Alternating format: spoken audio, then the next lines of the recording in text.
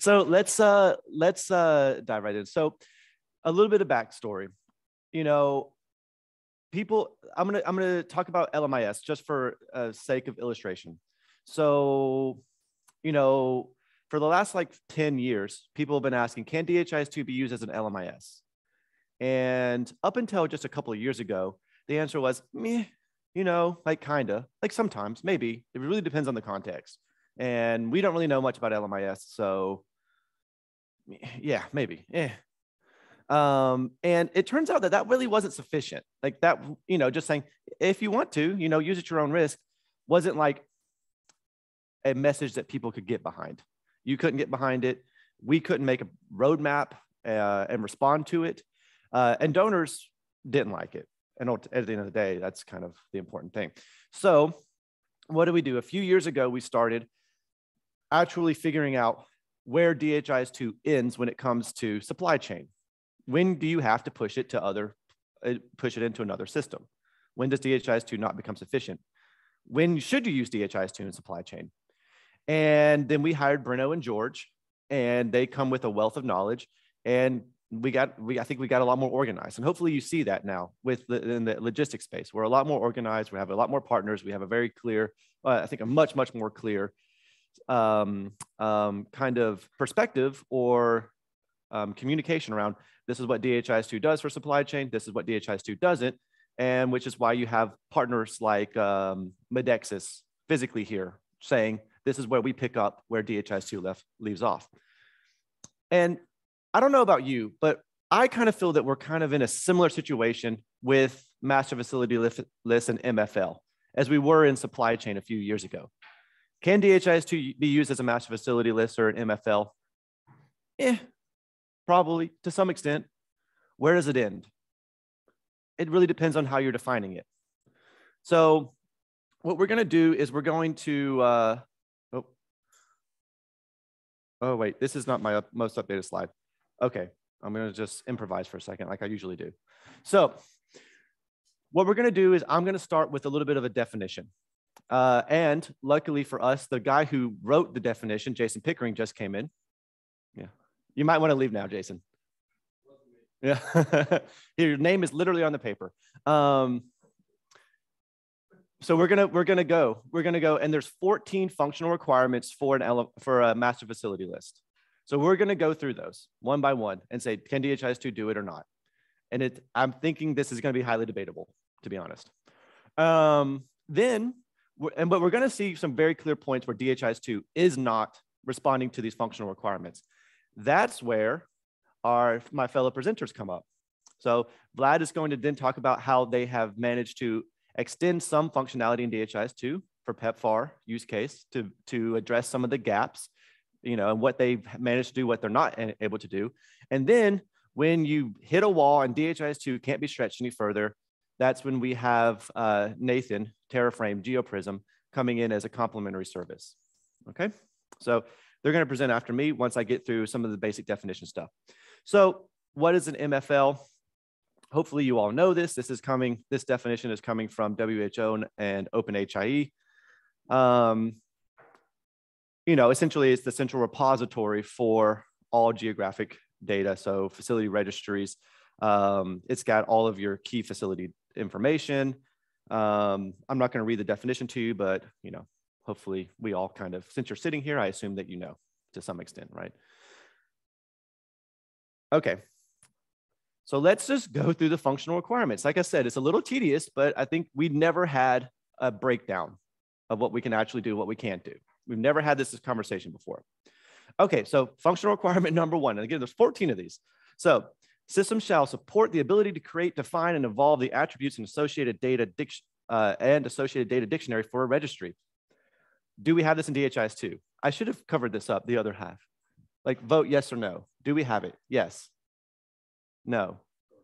Yeah, sort of. That's what I said. So yeah, basically, yeah, sort of. We can update and manage org units and that kind of stuff, but do we have a metadata dictionary? No, not really. Do we kind of have some things that could be arguably called a metadata dictionary? Yeah, maybe. What do we not have? We don't have change logs, right? Org unit change logs. You can scrape them out of the server, off, you know, if you want, but there's no easy way to access changes over time to org units and visualize that and incorporate that into your analytics or into your reports and that kind of stuff. So that's a big, big limitation. Okay, moving on. The system shall support the ability to create, define, maintain multi-organizational hierarchies of facilities related to geo objects. Do we have this? I think the important thing here is maintain multiple organizational hierarchies. Do we have that? Jason is like kind of sorta. I am more on the no side of this one. Again, I think it's fairly debatable. It depends on how exactly you're defining a hierarchy, but in our definition of the concept of a hierarchy, we only have the one, right? Are we planning to do another one? Well, you've been asking for it forever and we've never done it. And are we going to do it? Well, I can tell you right now, it's not on the roadmap. Lars says he has a way to do it, but you know, Lars has a lot of solutions that sometimes don't get in. So, but it's not currently planned. Okay, so number 3, a system should support the collection of data following minimal facility attributes. Do we have that? I think so. I think we can make facility attributes. Jason, what do you think? Still good? Okay. We're getting to it. The system shall support the ability to set up and manage users, permissions, reading data, writing data, viewing data, and system administration. Do we have that? I think so. We have user management. Is it cumbersome? Yes. Is it difficult at times to manage a lot of users? Definitely. Are we working on revamping the management app, the maintenance app to make it easier? Yeah, we are.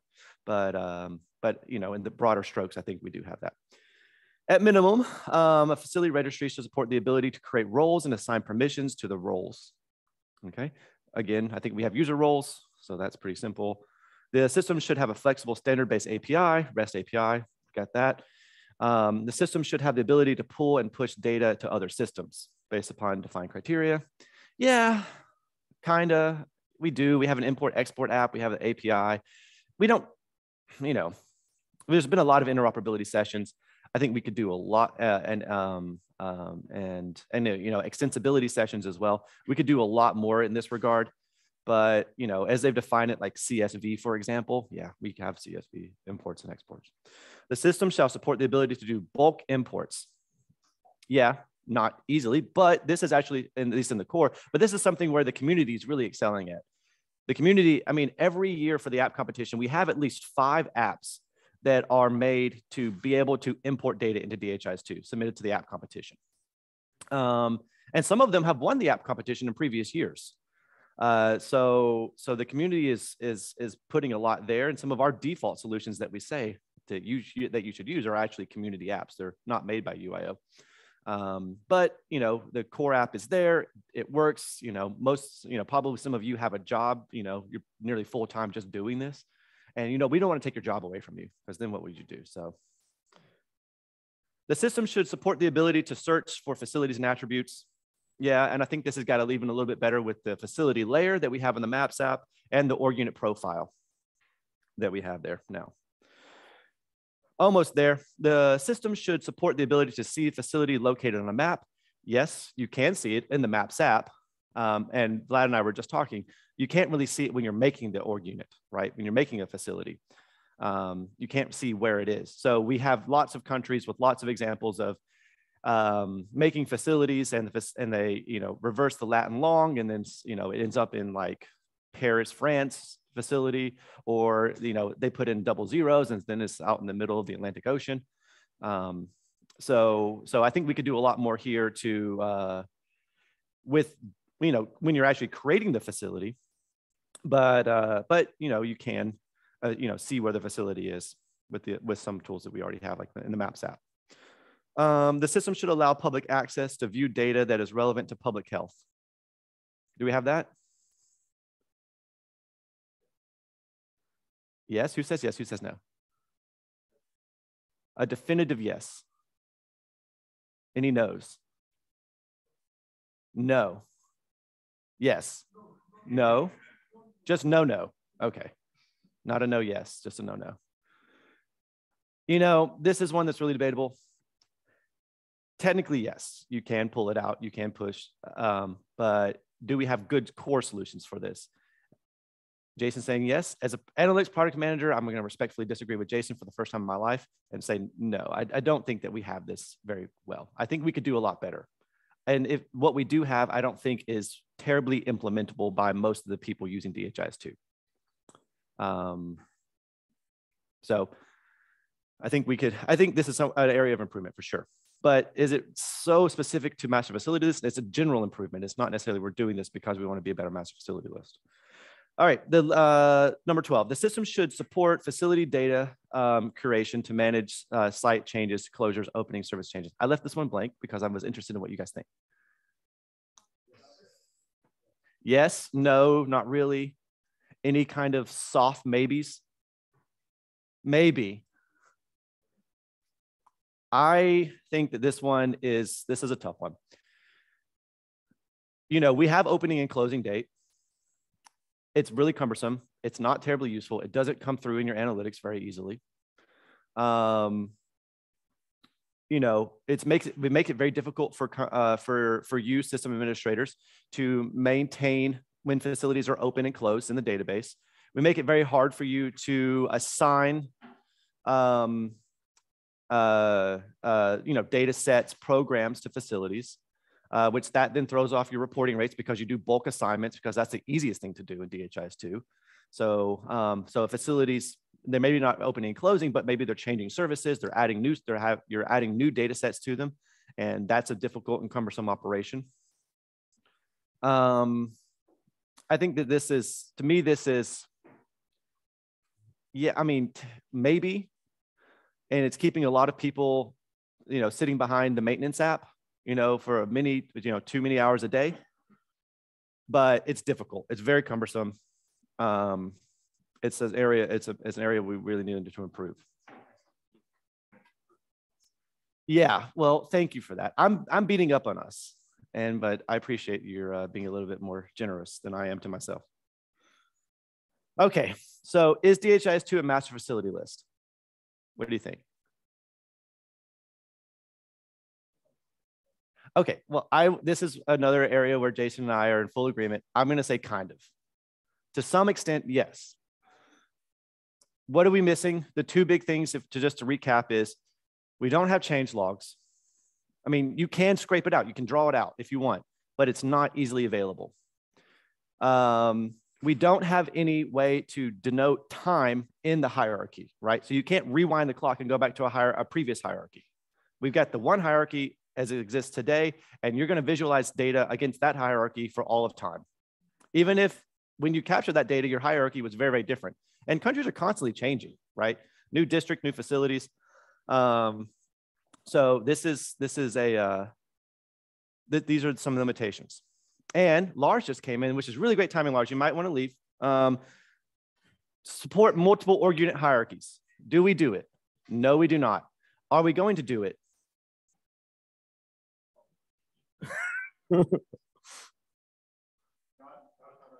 Yeah, we don't have it. I'm not aware that we currently have it on the roadmap, unless Lars has a roadmap that we're not privy to. Will we get to it? Maybe. But will it actually address all these problems? Still, no. Are we going to fill those gaps? Maybe eventually, but not in the foreseeable future. So where does that leave us? And I think this is what I've been talking to a few folks. DHIS2 is a good place to start, especially in the education sector where they've had nothing. DHIS2 is a really good place to start. Just get all your facilities there, get your schools there, get yourself organized. Go as far as you can, but at some point you're going to hit, you're going to reach a maturity level where DHIS2 can't be stretched anymore, like just the core itself, which is when folks like Vlad and Nathan come in. So I'm going to give it, oh yeah, I don't need to talk about that. And then the last thing I'm going to say is tell us what you want us to do. But I think Vlad's going to illustrate that very nicely. All right. Okay. Alt tab.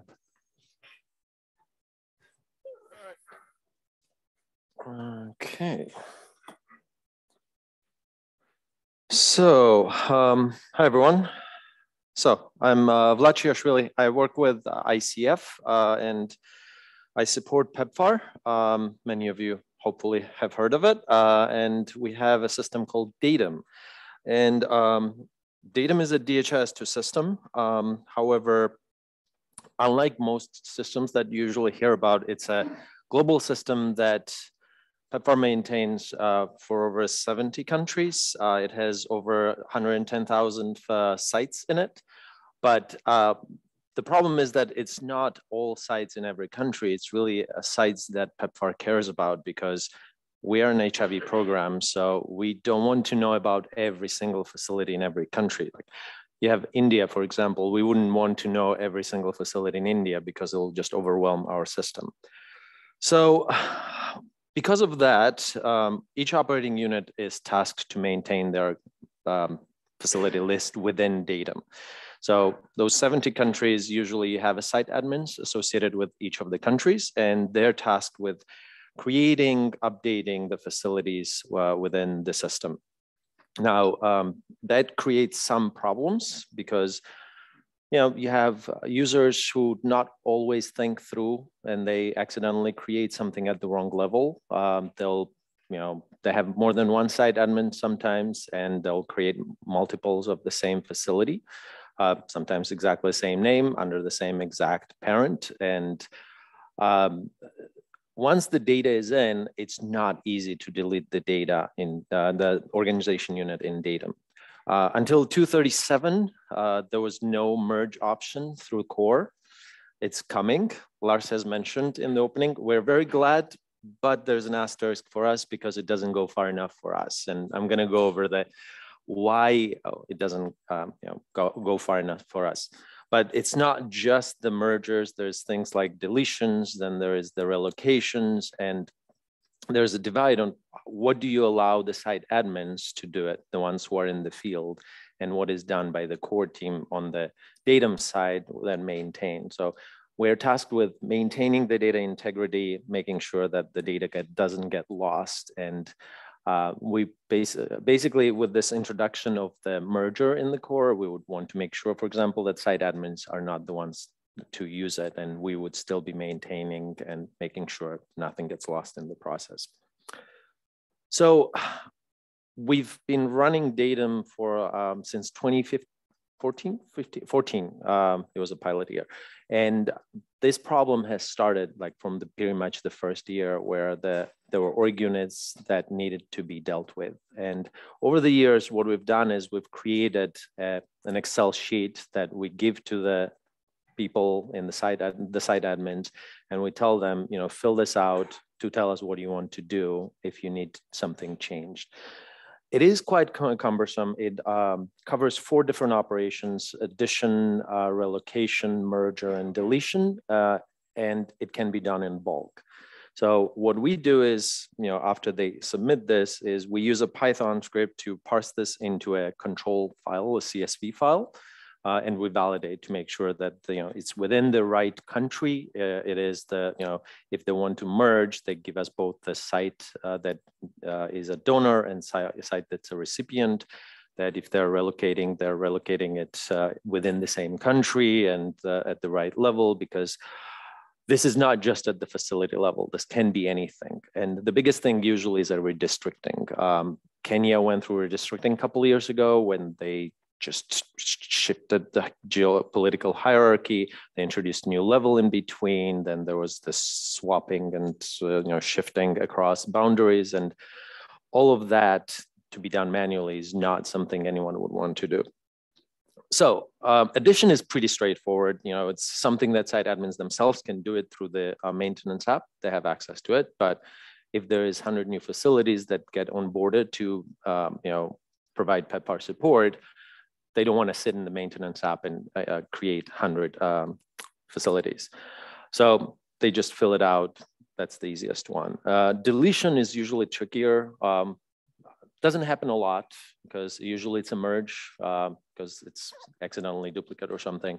But there are cases where something just needs to be deleted. It's not simple closure. They just want it deleted and removed. So you cannot just go in and delete it in DHIS2. You can try to delete it, but if there is something associated with it, it's going to prevent you from doing it. So Jason Pickering is one of the people who created the SQL code that we use. It just goes in and scrapes every location where this org unit appears, including data and all the related tables. The update usually is more generic, flexible, relocation, rename, the change of the code, change of the short name, things like that. Also pretty straightforward. And then there is the merger.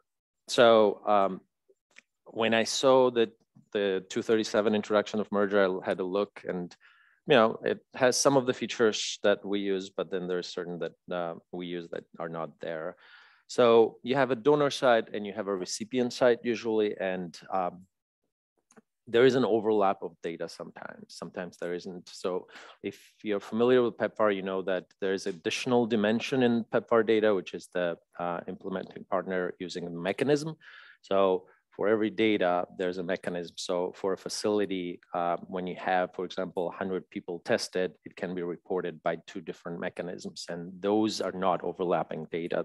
They remain as separate data within that facility. So, but then that happens sometimes that you have 2 data points, one in one side, one on the other side, that are exactly at the same facility by the same partner, and they need to be merged together. And this merger usually can be done one of the 6 options that we allow users to select. It's either sum, average, mean, max, first or last. And I believe only sum and last is available in 237 merge option. So this, for example, would be one of the things that we would either ask to be added, or we'll just continue using this approach until there's a way to do it.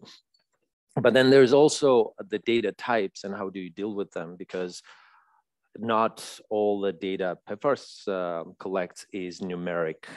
There's Boolean ones, then there's the textual ones. The narrative text usually is the trickiest one. Do you join them together? Do you take the last one? And it's usually the last one, because merging to 2 text fields doesn't make a lot of sense, but that's what we have. So I'm gonna try to wrap up here with, this was going to be a different presentation about MOH alignment that we do. It's an attempt by PEPFAR to try to harmonize the data with the ministries of health and see how close we are with the data that they collect. And in the process, we needed to get the data from ministries of health into DATM. And we wanted to do as seamless as possible so that the mapping would be reduced to the minimum. And what we did is we used a custom attribute within DHIS2 to add an additional field to an org unit metadata object where we capture the ID from the country's Ministry of Health system. In most cases, it's just a UID of their DHIS2 system for a particular org unit. But when you have 6,000 facilities in a country, you cannot do this manually. Names don't always match.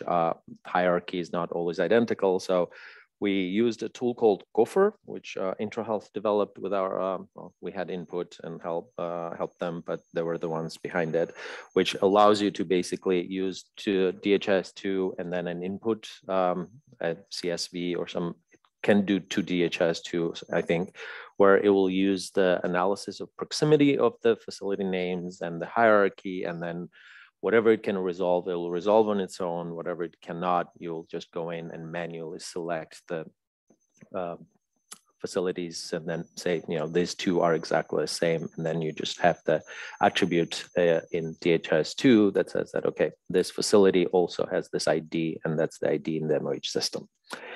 So, these are the ways we've gone around the core features that DHIS2 provides, and we'll provide more feedback as we go along, and hopefully most of them will be incorporated so that we don't have to use custom SQL scripts. Thank you.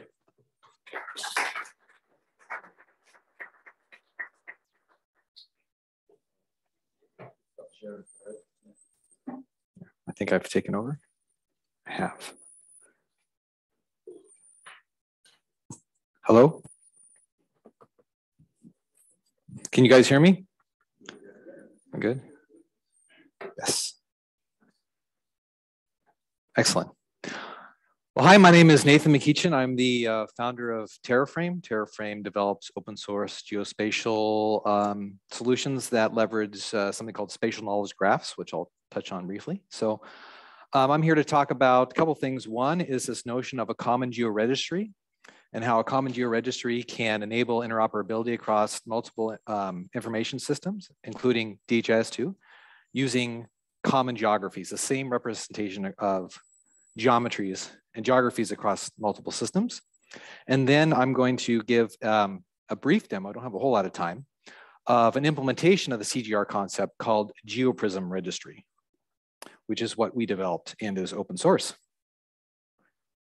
So I don't have to tell you guys this, I can go through this pretty quickly, but in order to obtain our public health goals, we need to integrate data by geography, data from multiple information systems in order to get the big picture, identify where the problems are, and then also provide decision support. But the common problem is that each health information system in an ecosystem typically has its own copy of geography. So why is that a problem?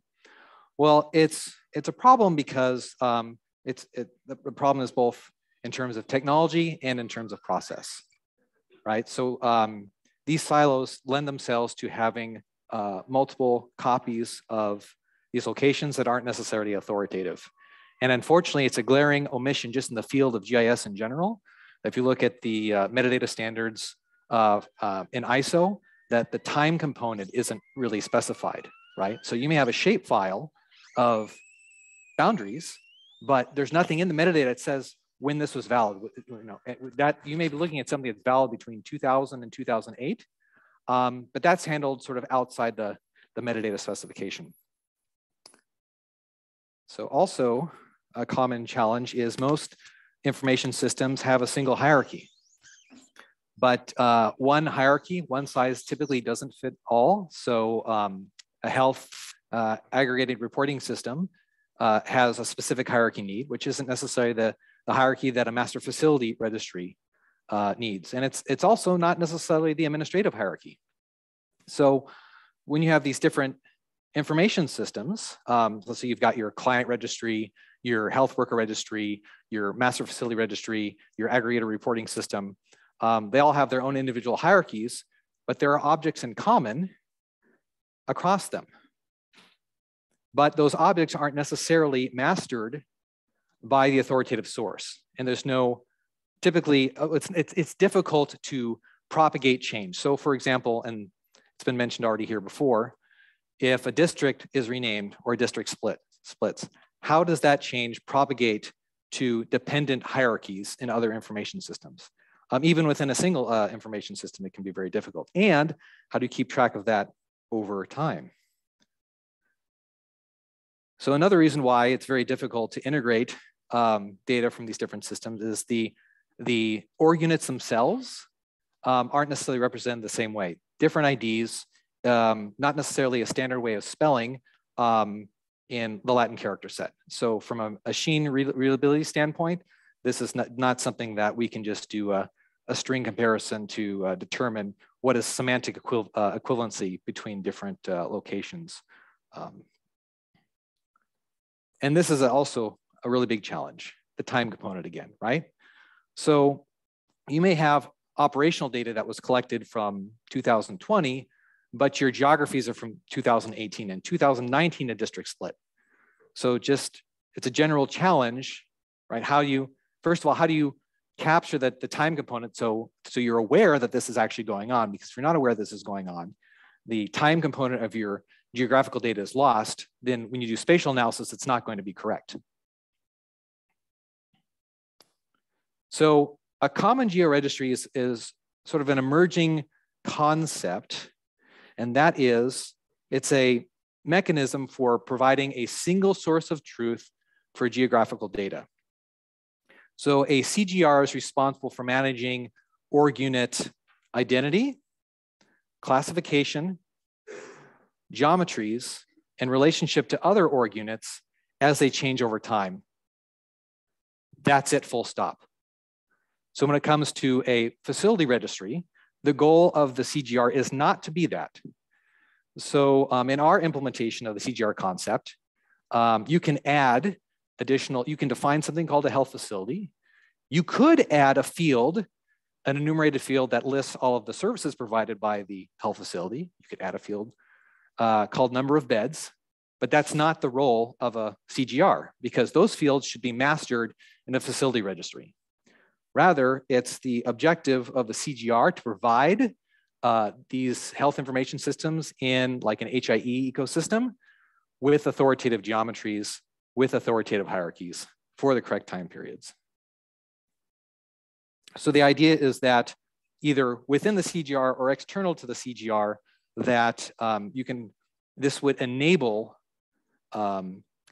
integration of data by location by providing multiple information systems with a single source of truth for how those locations are represented. So one ID that's used across the ecosystem. So how do we accomplish this? Relational databases have a lot of great strengths, but they also have some significant weaknesses when it comes to hierarchies.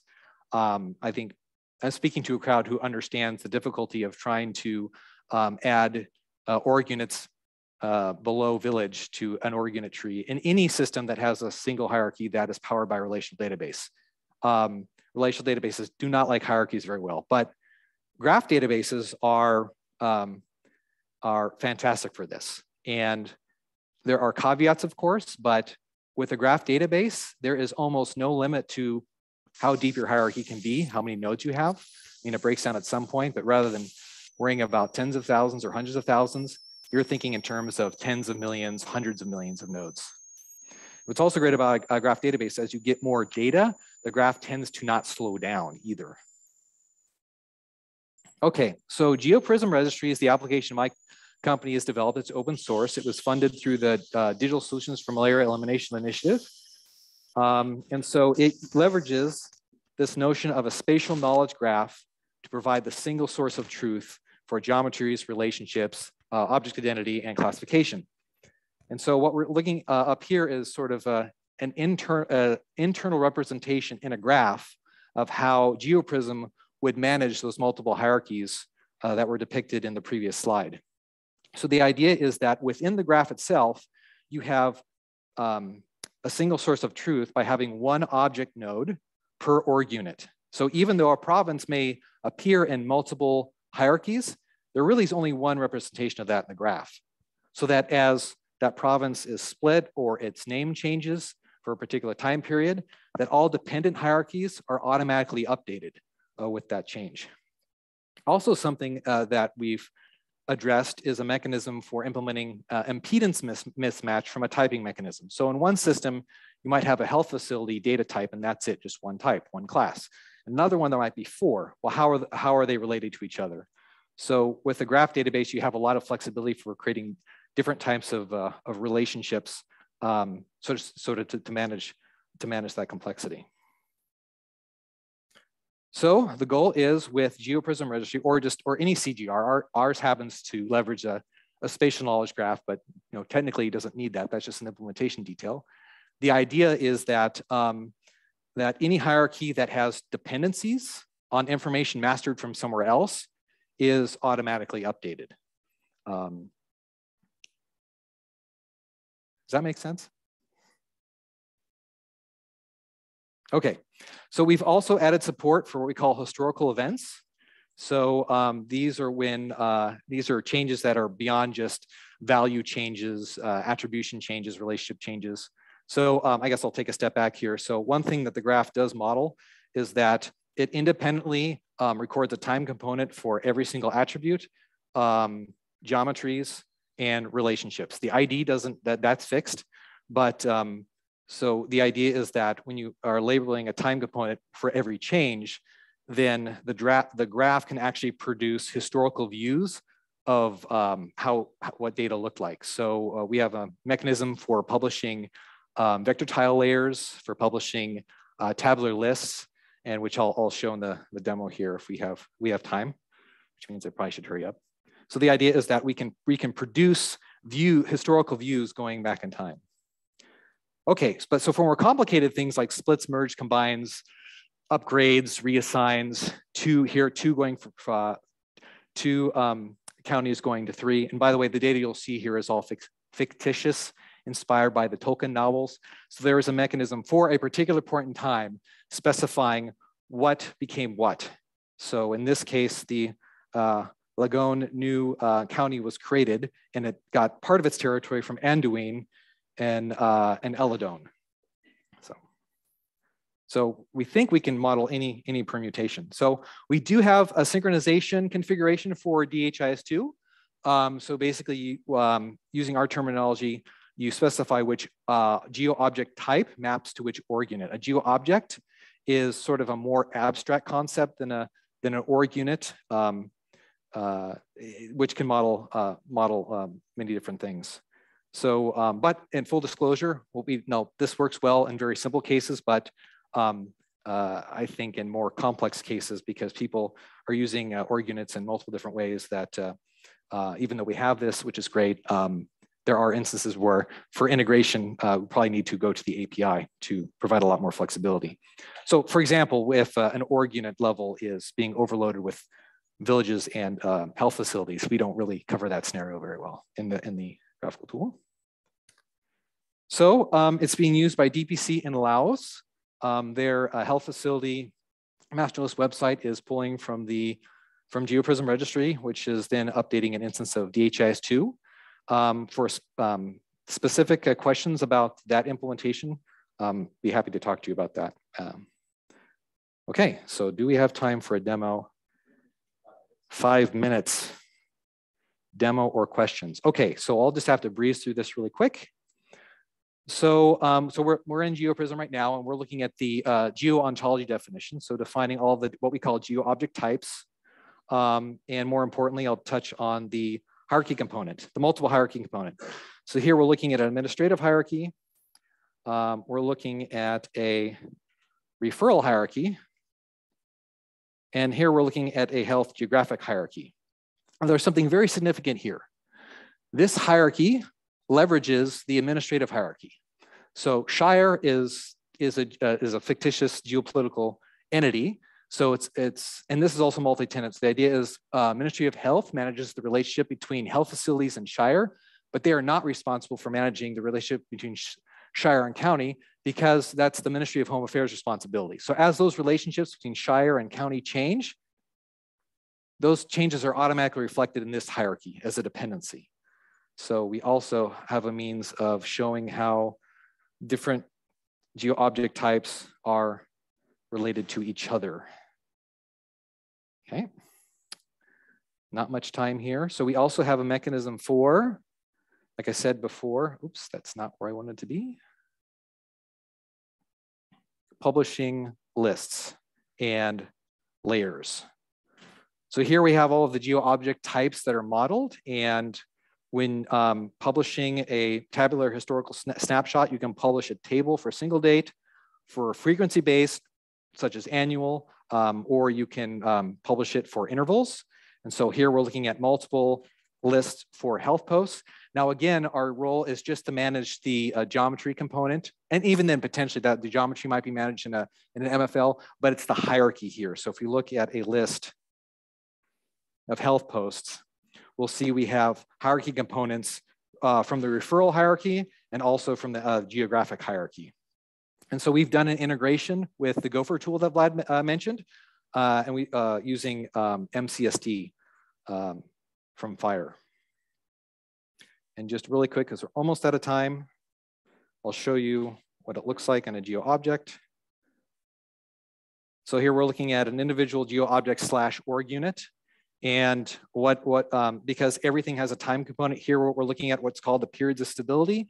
So looking at the object and how it changed through time, and these are the periods for which it was stable, right? So attributes, relationships to parents in multiple hierarchies, and also geometries all have an explicit time component.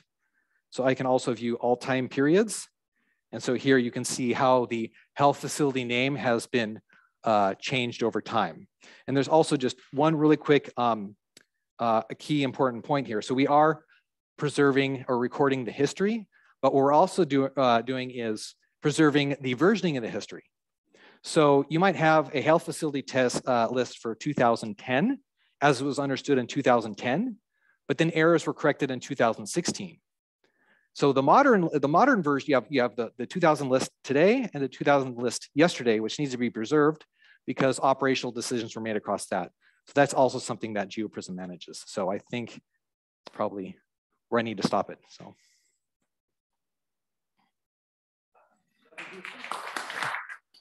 I think so. We have 1 minute for questions. 60 seconds. No questions. Yeah. John.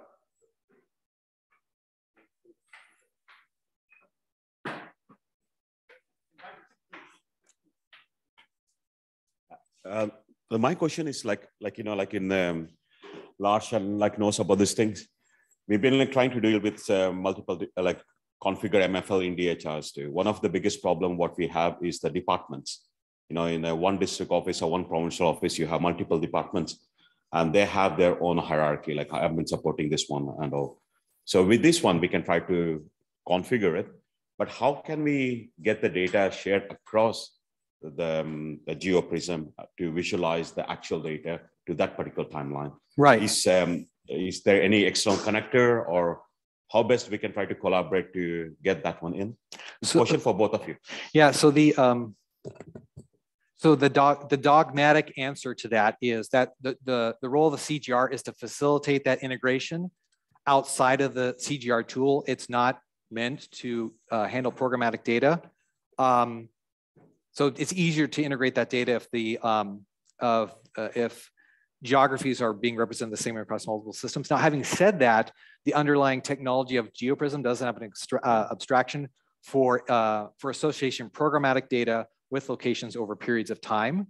So at the API level, there is some support for that. It's just within this context and with the objective of the funders who funded some of this work, that's not our mission, is to handle the programmatic data. Yep. Yeah, thanks for this. A very, very nice presentation, very interesting. And I mean, we do get a lot of these requests for multiple hierarchies and also storing the snapshots, changes to the hierarchy over time, right? And I think this software shows that it can be done in a very elegant way. Now, inside DHIS2, these things become a bit more complicated, right? Because in DHIS2, almost everything is linked to the org unit in some way. So there's like the data sets, it's the data, it's the programs, it's the tracked entities and all these things, which are then linked to the org unit. So that means it's not that straightforward to kind of just change things easily, because they might break relationships to these entities. And I'm also a little bit concerned about introducing too much complexity within DHIS2, because we know that many countries struggle to maintain a single hierarchy. So if you now add multiple hierarchies for multiple departments, and you also support multiple versions back in time, you now have a matrix of hierarchies to support, basically, right? Which may run into many. So like, asking all these departments and Ministry of Health to support a very high number of hierarchies could also be a challenge and something that might be problematic. So I think the question then is, do we kind of start on this journey to implement all these features of, the time aspect, the multiple hierarchies inside DHIS2 with, all the complexity that comes with, or do we rely on integration with a tool like GeoPrism? I think John makes the point that linking back to the sort of service delivery data and so on is always going to be a challenge. Because one thing is storing this information, but another thing is like producing reports, because people then will then ask, show me the report for the hierarchy as it was back in 2016. And what if the hierarchy changed multiple times over the aggregation period? How do we kind of calculate these numbers now? So, we hear you loud and clear. We need to support this at some point, but I also want to be careful that we manage the complexity and not create a system that's too complicated to maintain for the ministries. Yeah, I would say that managing this complexity for hierarchies alone is a lot. That's why we're also trying to stay away from the programmatic side of data, because it's even more complex. And I think that's the final word. So just a quick reminder, please hustle back over to the main auditorium at, I think we need to like 11:55. Even if the presenter's not done talking, just leave, because we've got to start the app competition right at 12. And that's the coolest part of the week. So don't miss that. Please be back over there at 12. Thanks.